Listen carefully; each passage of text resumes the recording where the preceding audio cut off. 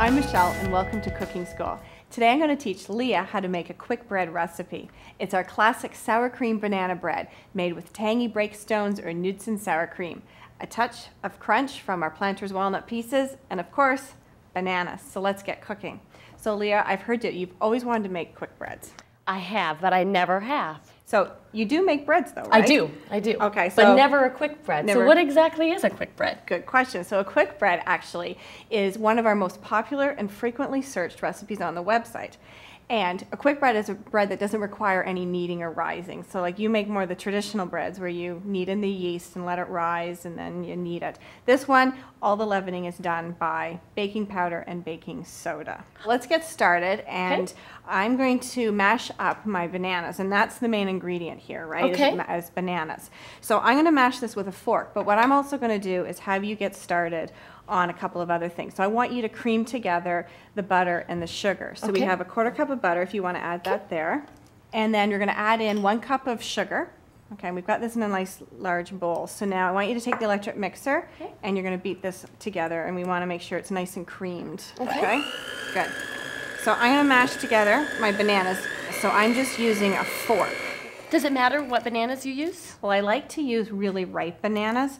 One of those ones where you look at it and you think, do I throw them out or do I use them for something? Sure. They're perfect. Sure. Okay. Because I like that they have way more banana flavor. Okay. And they're actually easier to mash up. So what I'm going to have you do now is add in our 2 eggs, okay? So a great trick is I like breaking my eggs into a separate bowl before adding it into the mixture, okay? And why is that?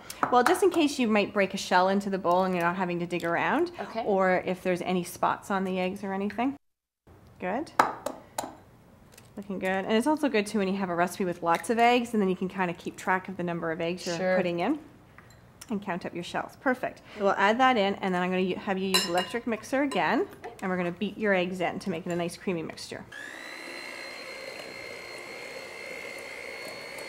So next we're going to add in 1 cup of breakstones or nuts and sour cream. And why are we adding sour cream? Okay, well, sour cream's great. It adds moisture to the bread's texture, and it adds also a slight tang, which really makes this banana bread really special.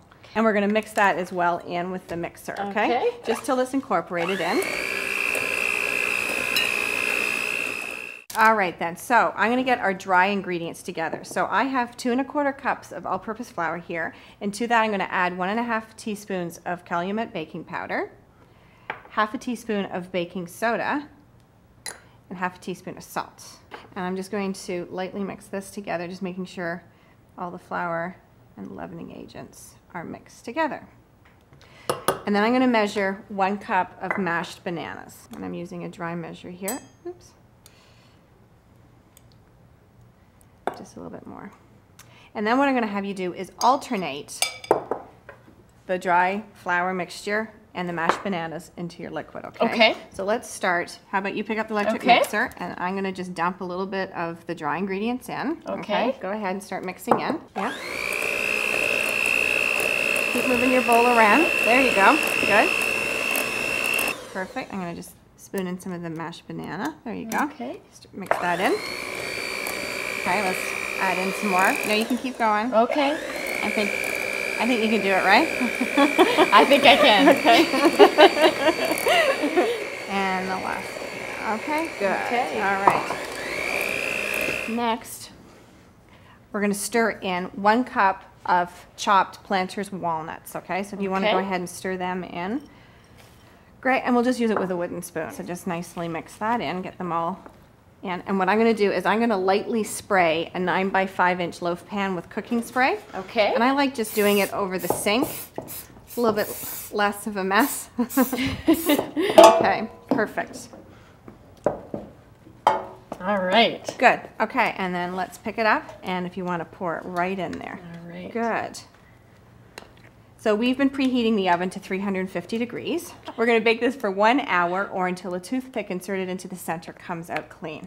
Leah, this smells amazing. It looks fantastic. It does smell good.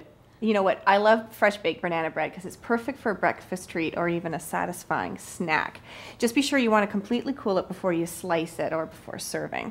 So I hope you enjoyed learning how to make this today. I did. This was a lot of fun. Thanks for having me. All right, let's cut a slice here for us. Sounds good. Okay. half for you. Well, thank you. Yeah, I like that because it's got the nice flecks of banana in there and then the Very nuts coming nice. through. That's good. Very good. Nice and moist. For more quick, easy bread recipes, search keyword banana bread on craftfoods.com.